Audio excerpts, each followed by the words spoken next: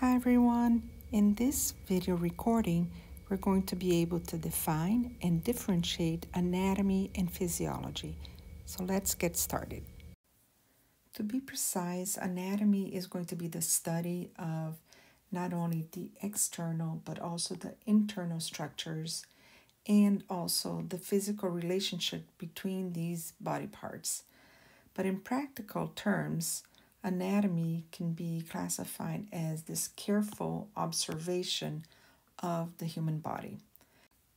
Anatomy was first studied by dissection, which is defined as this careful cutting apart of the body structures to study their relationship. And then physiology is going to deal with how the body works, therefore the function. Physiology is going to be dependent on anatomy because a body part basically is able to perform a specific function due to that part's specific structure. So how the body structure is shaped will define the function. This slide is going to help us understand how anatomy and physiology are defined as such. We can actually say that anatomical information provides clues about probable function. This is because all specific physiological functions are performed by specific anatomical structures. So for instance, this image shows the structures that belong to the respiratory system. So right over here, we're going to have the nasal cavity, for example. The nostrils belong to the respiratory system. Down here, we're going to have the pharynx, so the air comes down, the larynx, the trachea, and then it will go down to your lungs. Starting with the nasal cavity, which is this compartment right over here that's going to hold the first air that is inspired or taken into our body.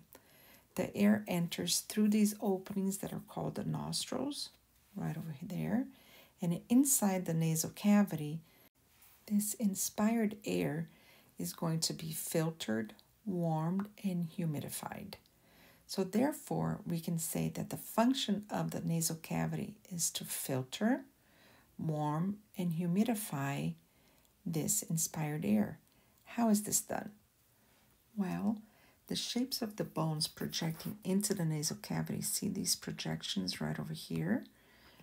They are going to cause the turbulence in the inhaled air, and it's going to make it swirl against the moist lining. This contact warms and humidifies the air, and also any suspended particle that's coming in with this inspired air will stick to the moist surface.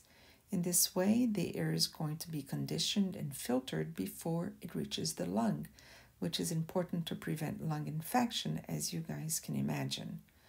The link between structure and function is always present, but sometimes it's not well understood. So, for example, the superficial anatomy of the heart was clearly described in the 15th century, but almost 200 years passed before the pumping action of the heart was actually demonstrated.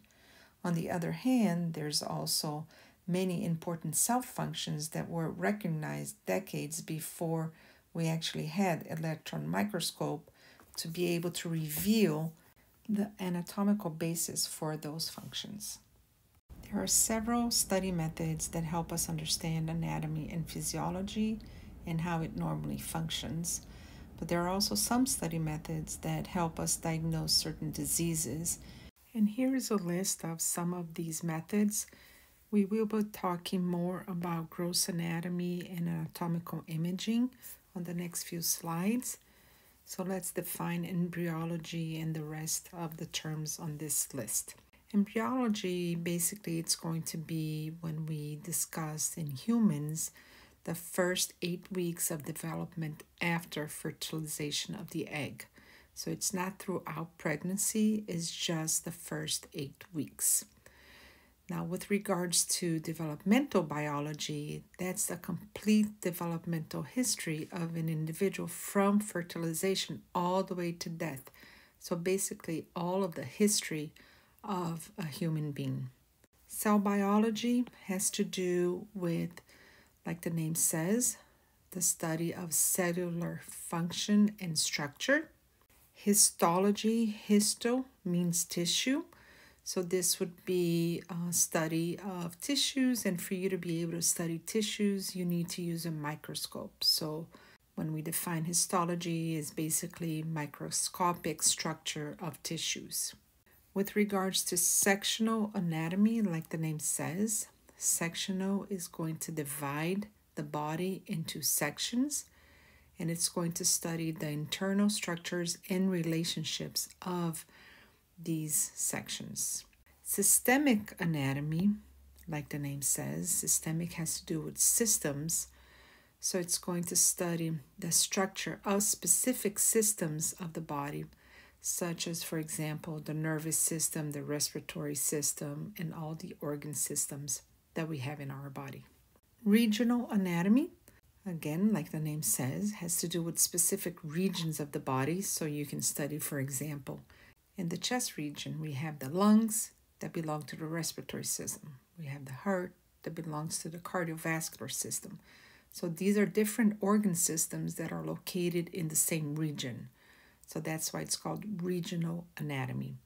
Surface anatomy is going to study the surface markings of the body to try to understand the relationship of these surface markings with deep or internal anatomy through either visualization. If it's superficial, you can see the markings, or palpation, which means gentle touch, and we're also going to define it later on in this learning outcome.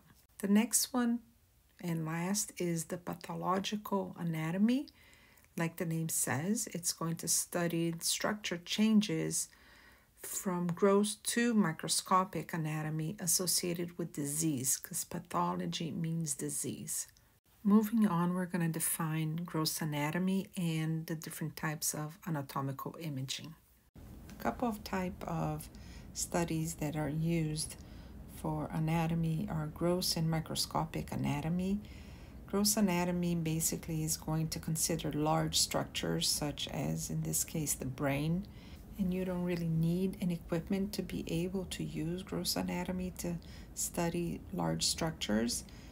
However, in case of microscopic anatomy, you can study the same organs, but you will need equipment. In this case, it's a microscope to be able to look at the cells of the brain. In this case, we can see neuron cells right over here, and you can also see glial cells surrounding the neurons. There are several imaging techniques that can be used to try to diagnose diseases. Here I have listed 6 of them, and we will be discussing them in the next few slides. X-rays use invisible electromagnetic energy beams to produce these images of internal tissues or bones or even organs. It can either be on a film, like in the old days, or even digital media, like it's done most recently. Standard X-rays are performed for many reasons, including diagnosing tumors or bone injuries. In this case, there's a slight bone injury right over here on the head of the radius, and you can see there's a little crack right over there. So this one is used for bone injury. An ultrasound is a procedure that uses high energy sound waves to look at tissues and organs inside the body. It's especially used for pregnant women to observe the fetus, and we can see right over here the image that it produces. So these sound waves will make an echo that will form these pictures of the tissues and organs on a computer screen, and you can clearly see the fetal formation on these images. Computed tomography, commonly known as CT scan, is similar to an X-ray because it does use this X-ray image that's made using a form of tomography. Tomography just means that it's a technique for displaying a representation of a cross-section through the human body, in which a computer is actually what will control the motion of the X-ray source and detectors, and then it will process that data and produce the image that we see right over here on this screen. Next, we have the digital subtraction angiography. Angio means blood vessels, so this will provide an image of the blood vessels in the brain to be able to detect a problem with a blood flow. Now, the procedure involves inserting a catheter, which is a small thin tube, into an artery in the leg and passing up to the blood vessel in the brain. So it does have some risk to the patient, but through this catheter, they will insert a dye, and through this dye, we're able to see the blood vessels inside of the brain, as we can see from this image, and then we can transfer it to a computer and be able to see it in better contrast. Next, we have what we call the magnetic resonance imaging, or better known as MRI, which is basically a procedure that will use these radio waves together with a very powerful magnet, and then this will produce an image that is sent to the computer. And here is an example of what we can see on the computer using MRI. Lastly, we'll be covering the positron emission tomography, which is better known as PET scan, a procedure in which a small amount of radioactive glucose, which is basically sugar, is going to be injected into a vein, and then you're going to use a scanner to make detailed computerized pictures of areas inside of the body where the glucose is going to be taken up. Because cancer cells often take up more glucose than normal cells, the pictures can be used to find cancer cells in the body. There are also simple diagnostic techniques that can be used instead of using those fancy and expensive machines. These techniques are known as inspection, palpation, auscultation, and percussion. I try to remember IPAP. It makes it easier for me to remember all of them. First, let's talk about inspection. Now, in medical terms, inspection means to look at the person or body part. Just like when you take your car to be inspected, it's the same concept. In this image here of inspection, the doctor is using what we call an otoscope, which is basically going to be able to check the ear canal for any infection. Then we have what we call palpation.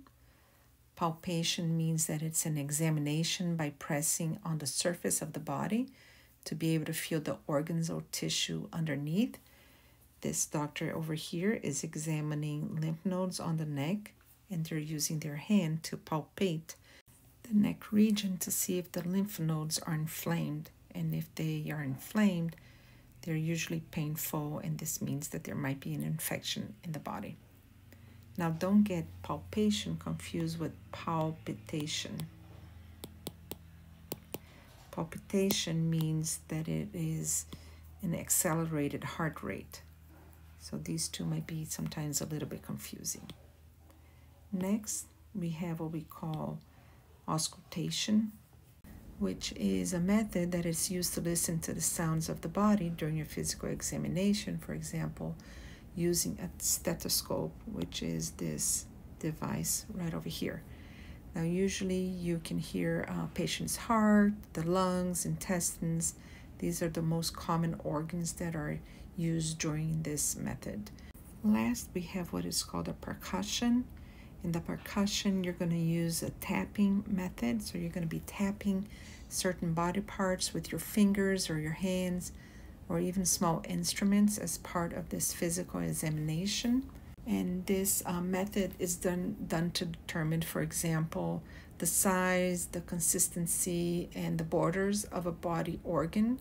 So if there is a presence, for example, of fluid or absence of fluid in certain body areas, it can also be used for that.